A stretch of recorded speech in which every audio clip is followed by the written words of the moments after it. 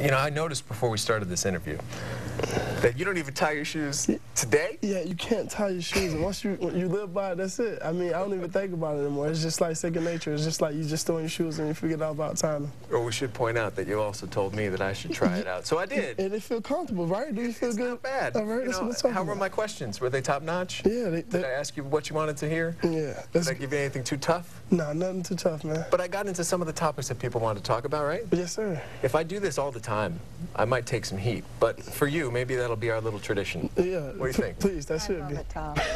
How can you not like that guy? Michigan and Alabama Saturday night in the Cowboys Classic, 8 o'clock kickoff. I chat with Brady Hoke and Denard Robinson one-on-one. You can see both of those conversations on Action News right before the game on Saturday. Now tell him why he said you had to undo your shoelaces. So I asked him before we started. I'm like, really, with the shoes? He's like, why don't you untie your shoes? Maybe you'll ask better questions.